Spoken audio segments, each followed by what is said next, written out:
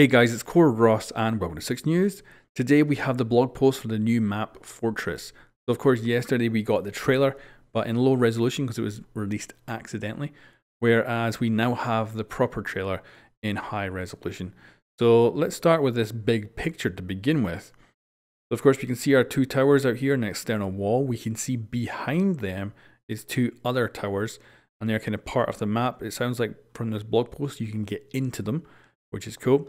You can see the front door down here and you can see what's inside the front door. This is visible in the trailer, so we now know what the front door actually is and what it looks like. And it's a nice looking map. So our level designers are excited to finally present a fortress map for a game with siege in the name. So they say this is a large daytime map. Of course, the original maps and a lot of the DLC maps had nights and day versions, but the last bunch of DLC maps have only had daytime versions, so it looks like they're continuing that. So of course, the imposing main entrance greets all visitors with the two towers, and of course that's what we see. Of course, we've got the big towers behind that as well. So based on real and existing structures, the main exterior stairs provide unprecedented access to the roof and drop-down points via the towers. So I believe these are all rappel points, which is going to be interesting. I don't like that because it's usually very vulnerable, but it sounds like you rappel in through the tower down into open spaces, which we've seen in the trailer. That is going to be interesting. It's going to be new, which is always good. I love getting new ways of doing things. So housed within the fortified and bare walls, there are only 2 floors. So we know that there is no basement area. There's just the 2 floors. So obviously this floor here and then one above it. So nothing underneath. And it consists of living space and training space, with each having like distinct rooms and hallways.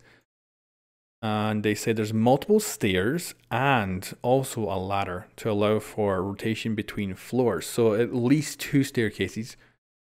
I'm going to guess though probably 3. And then a ladder as a 4th access point for getting up and down. That's my thinking anyway. And the map offers a variety of open space, points of cover and lines of sight for both close and long range engagements. That is going to be interesting. So a selection of the fortress is newly renovated. And this has like the residence for the commander's office. The commander is the new male operator that's coming with the Morocco season. So this map is actually kind of based around him. Players will find widespread use of decorative ornaments, luxury furniture, painted ceilings, and a massive chandelier. And that sounds like it's in one half of the map, which is kind of the living area. And it sounds like it's pretty posh. And the other side kind of isn't quite up to that kind of standards. But it does sound cool.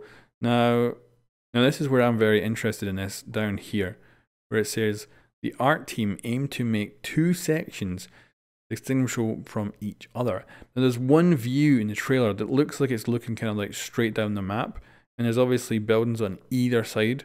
There doesn't appear to be a connecting area, and I feel it looked like it was 2 separate buildings. And now when I read this, when it says they made 2 sections, I do wonder if this map is split in 2. I would kind of like that. Of course, we've only got a canal that's like that, and they have a hard time balancing it. So I do wonder if it really is the case. I would love a map where the defender literally has to run out of one building to get into another. I think that would actually be kind of cool. So I don't know if that's the case. And then they finish off by saying this is the first map that heavily associated with an operator. As such, the dev team created a fortress fit for a commander atop a hill with a 360-degree view. Now, this view, obviously the guy has binoculars. He's got a 360-degree view. I'm still kind of going with the idea that you might have some sort of tactical strike, like artillery or a missile or something. There's a lot of connections to all that, but I could be totally wrong. We'll just have to wait and see. Of course, the reveal will be on the 18th, so we're just going to have to wait and see about that.